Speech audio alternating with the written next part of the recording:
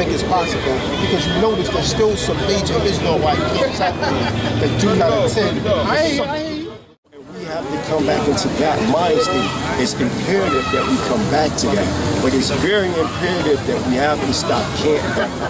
Like I'm a part of ISUBK. I'm a part of AUC. I'm a part of Shema Israel. I'm a part of every Israelite camp on the planet, because I'm able to surpass doctrinal differences and understand when we talk in camps, you only just talk about Israelites in another area. South America, Central America, North America, whatever the case may be, we may differ. So we have to come into this realization and understanding that we have to come together as a nation, no matter what camp that you come out of. Okay, I've been saying all that is we have to come together. We have to stop the backbiting. We have to stop the bickering. We got to stop the madness. We have to stop the out on Facebook, Instagram, Twitter, YouTube. I'm saying I love all Israel, even the ones that are underdogs like GMS and other different camps that are looked at in a highly respectable manner. I would sit down with GMS, you know what I mean? Because at the end of the day, even though a lot of people may not like GMS, at the end of the day, they're still a part of the nation of Israel. So we even got to talk to them brothers and sisters. We cannot leave no Israelite behind. We can't. No matter which school come in, this is my brother right here. We acknowledge Yahweh Shai as Moshiach. I acknowledge Yahweh Shai as a war general.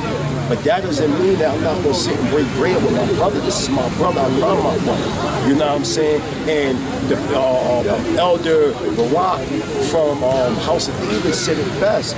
You know, the first thing we have to do, he said this yesterday at the summit, we have to learn to love one another. And that's the thing that we do not have.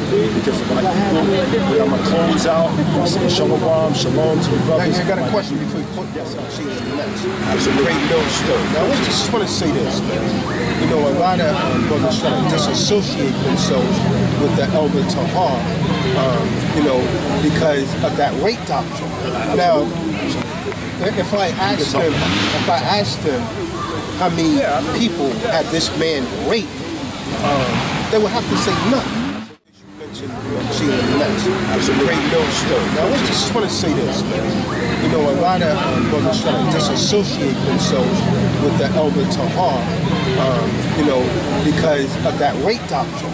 Now, if I asked them how many people had this man raped, they would have to say nothing.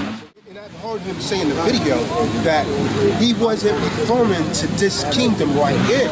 And he basically, you know, coincided with Elder Barak said yesterday. The woman has to scream out. If she does not scream out, it's not necessarily rape. And the Elder Tahar made that very clear. If you talk to the brother, he's a very wise man. Because some of the brothers that I came into the truth with was taught by Elder Tahar. So the brother I used to work with was taught by Elder Tahar. So I mean, you know, all of us are off in some shape, form, fashion.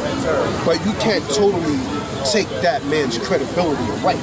Because, you know, something is working with him. Because he's gathering a lot of people, you know what I mean? Because, you know, something is working with him. Because he's gathering a lot of people, you know what I mean? Because, you know, something is working with him. Because he's gathering a lot of people.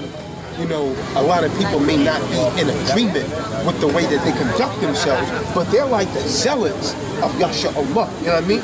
They're those ones that's ready at any time to go to war.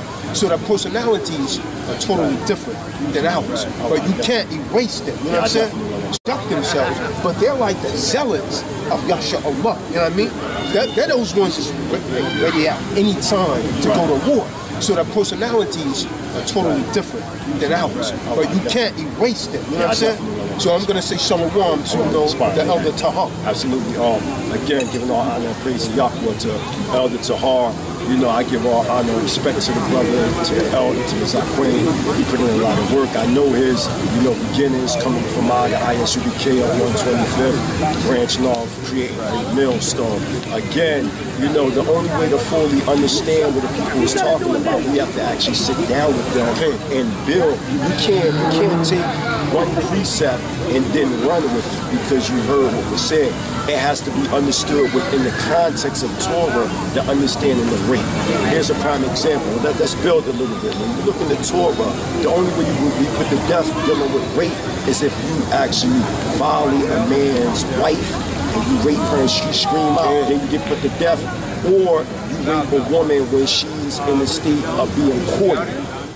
Build a little bit. When you look in the Torah, the only way you put the death dealing with rape is if you actually violate a man's wife and you rape her and she scream out, then you get put to death, or you rape a woman when she's in the state of being courted. And if you rape that woman, then you get put to death. Now, if you rape a woman that's a virgin and she's, not with nobody, then under the Torah law, you have to be with her for life. So now, if you rape a woman that's a virgin and she's, not with nobody, then under the Torah law, you have to be with her for life. So there was different provisions and precepts when we're talking about this. Now, I'm not in total agreement with GMS and them saying, but what I will say, a lot of things that they're saying is more, apocalyptic. Right? It's not literal, because like the brother said, when you hear them say this, there's no records of them going out and actually doing